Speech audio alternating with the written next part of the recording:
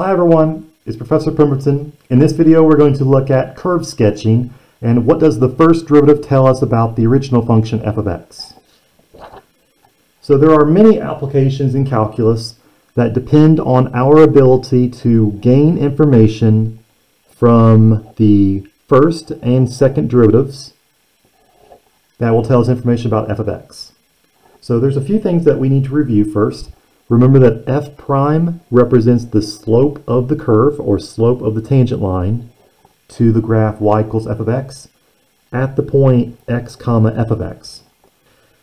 So in this section we're going to look at how do you locate local extrema, so local max and local minimum for the original function from the graph of the derivative. How do you determine intervals of increasing and decreasing for the original function from the first derivative? How do you gain information about the concavity, concave up and concave down, for the original function from the second derivative? And then, once you have information about the increasing and decreasing intervals, concavity, how do you provide a sketch? How do you make a sketch of the function using the first and second derivatives only? So you may not be given the function's formula, but you may be given information about the first and second derivatives. So let's start with, what does the first derivative tell us about f of x? So in this graph that's below, we have the graph of f of x. So y equals f of x is this graph. What information can we gain from the first derivative that will tell us about the graph of y equals f of x? It will tell us about where does the graph increase and decrease from left to right. So let's just look at the graph for now. Notice that between the points A and B, f of x is increasing. The graph is rising from left to right. And also between the points C and D, f of x is increasing. But between points B and C, the function is decreasing. Okay, so now let's use the first derivative to gain information about whether the graph is increasing or decreasing. So between points A and B, notice that the tangent line is positive. It has a positive slope. So between points A and B, and also between points C and D, notice that these tangent lines have a positive slope. That means the sign of the derivative is positive on these two intervals. So f prime of x for all those x values is positive, and also here the derivative is positive for all the x values between c and d.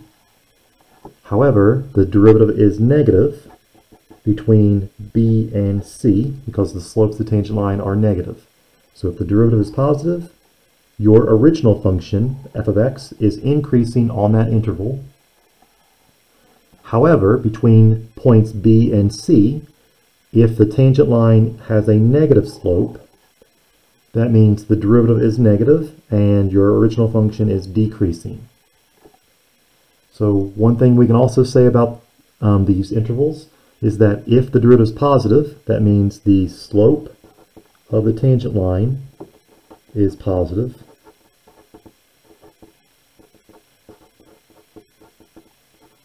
Or just positive slope. If you're between B and C, then the tangent line slope is negative.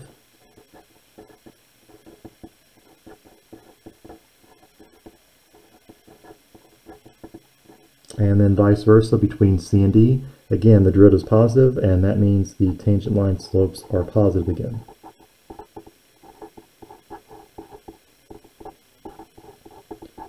So knowing the sign of the derivative, the first derivative, can tell us whether the function is increasing or decreasing. So this is the definition of increase and decreasing using the first derivative. If f prime is positive on an interval, that means the function f of x is increasing on that interval. If the derivative is negative, then the original function is decreasing on that interval. This point B is a local maximum, or local max for short. It's where the graph changes from increasing to decreasing. And vice versa, notice at this point C, is at the bottom of this valley, so it's a local minimum, or local min for short. It's where the graph changes from decreasing to increasing. So a local maximum is called a local extrema, a local extreme value. It occurs at the point B because that's where the slope of the tangent line changes from positive to negative. And on the other hand, the function had a local minimum at the point C because the point C is where the slope of the tangent line changed from negative to positive. So information about the first derivative can tell us whether it might be a local max, a local minimum, and increasing and decreasing intervals. The second derivative, what can it tell us about the original function f of x? So again, we're going to look at the sign of the second derivative, which is f double prime of x. How does this affect the appearance of the graph? Well, remember that f prime prime or f double prime is the derivative of the first derivative. If the second derivative is positive, that means that the derivative is increasing. So what does this mean in terms of the graph? The slopes of the tangent lines of the original function are increasing. So if the derivative is increasing, then your slopes of the tangent lines are also increasing from left to right. So let's look at the graph.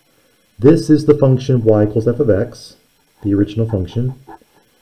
Notice that the graph is bending up. So this is called a concave up graph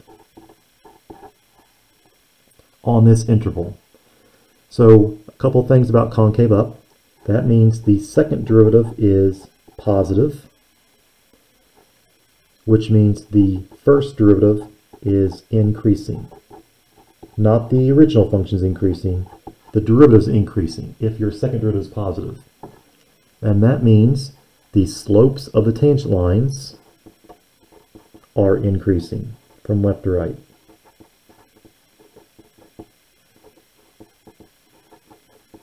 And you can notice this from the graph.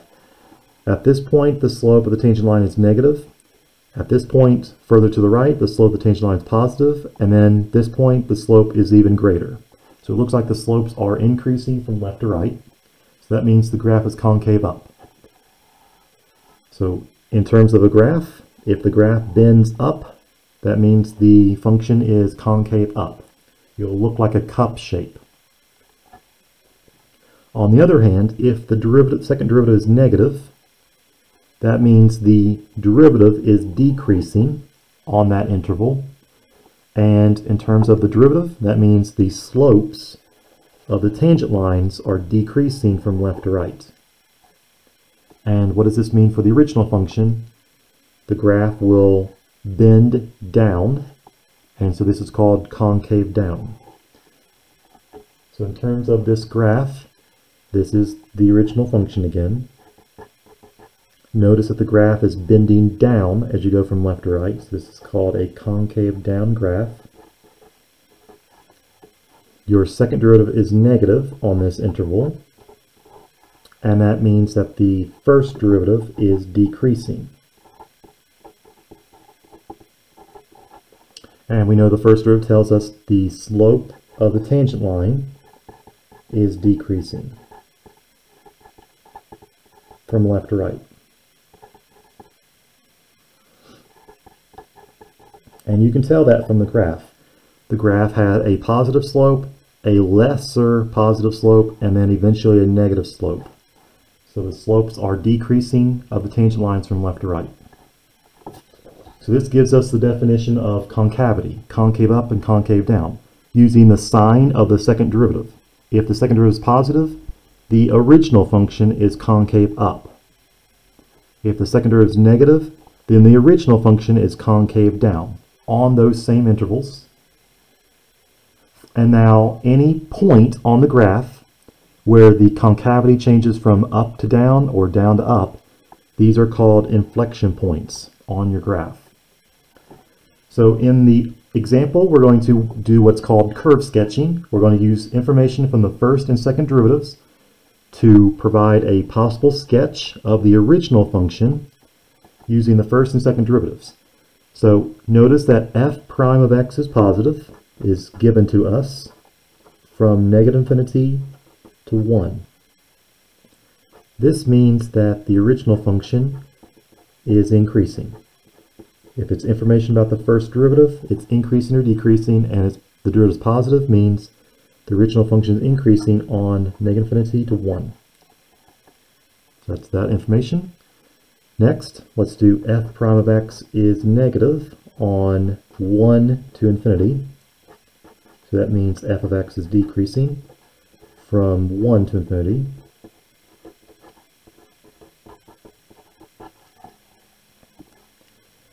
Okay, let's talk about the second derivative. Second derivative is positive from negative infinity to negative 2 and 2 to infinity. That means the second derivative is positive, tells us the first derivative is increasing, or the original function is concave up on this same interval.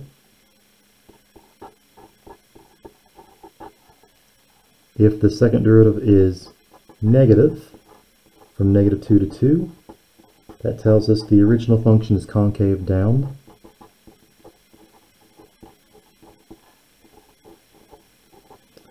From negative 2 to 2.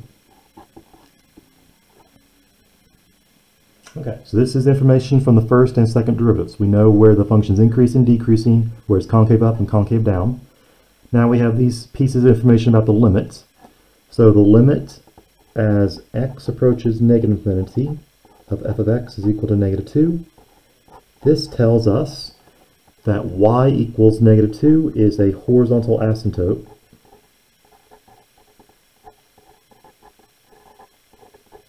as x approaches negative infinity.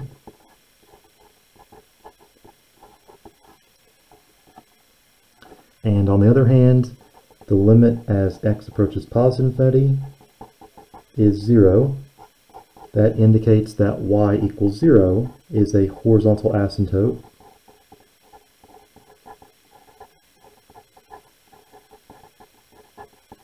as x approaches positive infinity. Okay, so we have horizontal asymptotes in either direction for x, and we also have increasing, decreasing, concave up, and concave down. Let's provide a possible sketch of the graph. Keep in mind that this is a sketch of the graph. It does not need to be perfect. We're just going to indicate the features of the function f of x. Where does the graph increase and decrease, and where is the graph concave up and concave down? Okay, let's start from left to right. The graph is increasing from negative infinity to 1, and then you're also concave up on negative infinity to negative 2. So the graph is going to be increasing and concave up. Let's indicate the horizontal asymptotes. That might give us some indication where the graph should start. So this is a horizontal asymptote, y equals negative 2. And the x-axis is y equals 0, and that is a horizontal asymptote as x goes to infinity. And that's it. That's all we have for information we can sketch right now. So the graph is increasing and concave up. That means the graph will do something like this. The graph will start at the horizontal asymptote as you go to the left. The graph will be bending up because it's concave up until you get to positive 1.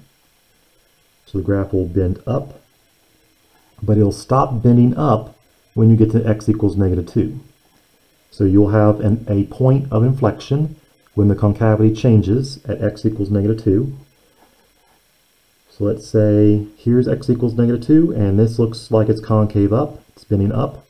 But then at x equals negative 2, it starts to bend down, but the graph is still increasing until you get to x equals 1. Okay, so there's the first part of the graph. Let's say this was x equals negative 2. And this was x equals positive 1. So now, on the right side of x equals 1, the graph is decreasing. but still concave up until you get to x equals, or it's concave down until you get to x equals 2. So it's decreasing and concave down until x equals 2. So it's going to look like that. So it's bending down still, but it's the function's decreasing until you get to 2. And then the graph changes concavity to be bending up on 2 to infinity, but the graph is still decreasing. So notice that we have a horizontal asymptote as we go to the right. The graph will start to bend up again at x equals 2, but the graph is still decreasing as you go to the right. So there is a local maximum at x equals 1. We also had a point of inflection, or inflection point, at x equals -2. We don't know the y values because we don't have any information about the function, f of x. And then also at x equals 2, this was also an inflection point. That's where the concavity changed again. So this is one possible sketch for your function y equals f of x. And this is called curve sketching, where you use nothing but the first and second derivatives. So this gives you an idea of how to use the first and second derivatives to provide a sketch of the graph, where the graph is increasing, decreasing, concave up, and concave down. If you have any question about curve sketching, please let me know. Or if you have any questions while you work on the homework, please let me know that as well, and I'll see you at the next video.